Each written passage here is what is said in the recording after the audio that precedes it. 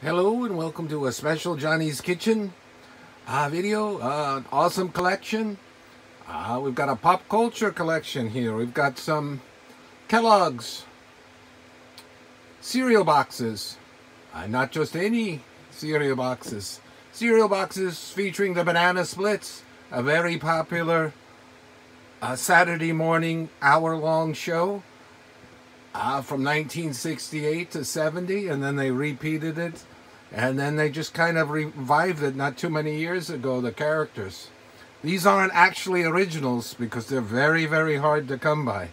These are some cool reproductions. They're all around. We're going to take a look at them. They got cool stuff on the back, so you want to see that. And these are also reproductions of the bilingual boxes of Canada. We've got Puffa Puffa Rice. Oh, I love that. That was my favorite. Of that old type of cereal that they don't make that by Kellogg's brand anymore, but I think they make it in kind of generic, and they may make it in something else. Of course, you recognize Froot Loops, still going strong. I think they still make Apple Jacks, and I think Honey Smacks might have ended, I'm not sure. And we've got the 4 banana splits featured on each one of the boxes. We've got Drooper, the lion, Snorky, the elephant, Bingo. He's either an orangutan or gorilla. And then we got Fleagle, the beagle dog. You can take a look here, and we're going to look at the back. Really cool stuff on what they're advertising. And for some reason, see, some of them say 10 ounces. Some of them are 9 ounces. So they had all kinds of offers and contests. Let's pull one over and take a look. Drooper was nominally the boss of the bunch. He was voiced by an actor that did lots of shows and TV. He was on Gomer Pyle as Sergeant Hacker. He was on Brady Bunch as Sam the Butcher. He was way back in the Bilko days on that. It was on Archie Bunker's Place and All in the Family as Barney Hefner. And he also did tons of Alan Melville. It took a while to remember the name. Tons of acting as well as voiceovers. You can see it's printed all the way around. Let's take a look here.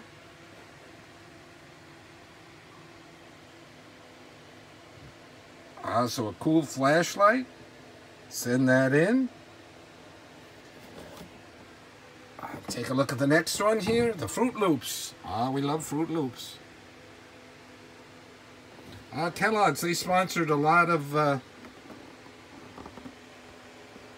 shows. 1960. This is one of the cooler ones. Look what's on here. Look at them. Gorgeous paint jobs on these.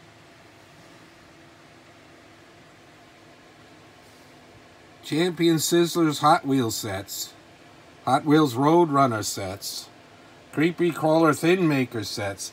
So if these boxes were, original, they'd be hundreds of dollars, pushing up to $1,000 to get a super mint one. It's very hard to get cereal boxes because obviously hardly anybody saved them.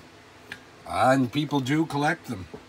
I do have some vintage food items. And I've done videos on that, and that'll be in the link.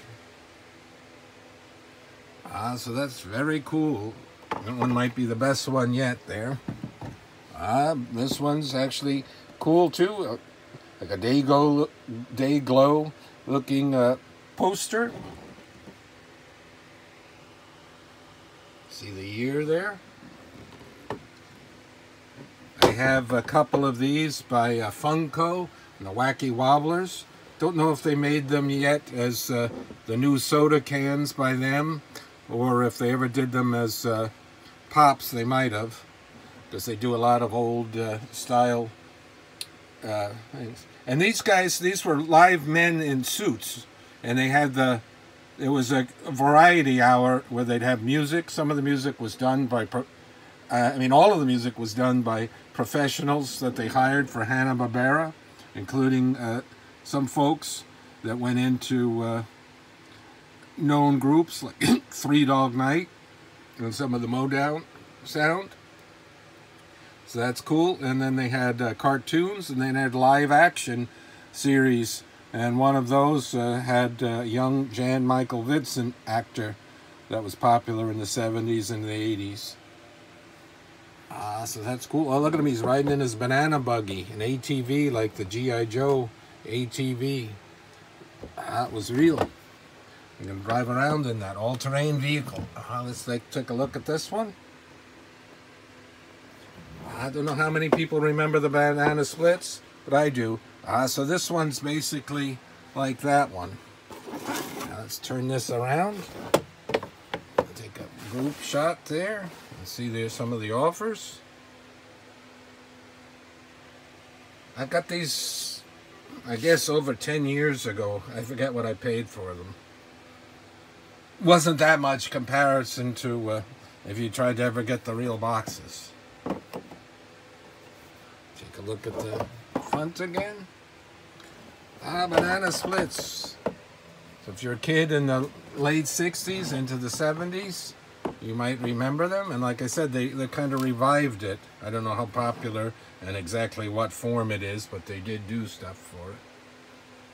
Alrighty, until next time, more awesome collection.